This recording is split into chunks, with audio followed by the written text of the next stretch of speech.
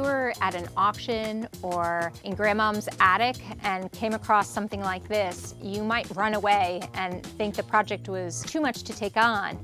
However, this sofa is a beautiful example of a piece that is worth reupholstering. What I look for is look past the fabric coming off, because of course you're going to put new fabric on it. It's the frame itself. You want to make sure that all of the pieces are intact, and here we see beautiful carving and none of it is missing, which is rare. There's often big pieces chipped off, and all of the legs are in place on the piece. It's pretty sturdy when I'm moving it. I don't feel anything loose as I'm trying to jiggle it. No legs are missing, the arms aren't missing.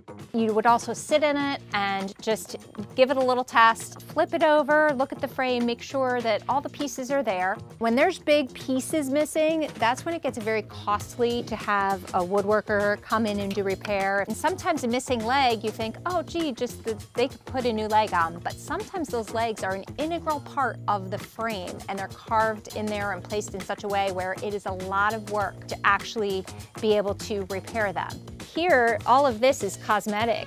I just want to point out on the wood here, you see a lot of little holes. Don't be afraid of that. All these little holes are just from the tacks. Eventually the fabric is going to cover all of that up. So when you have new fabric, there you go, that is what you'll see. If everything's intact, you're good to go. You just need to select your fabric and the upholsterer is going to work some magic.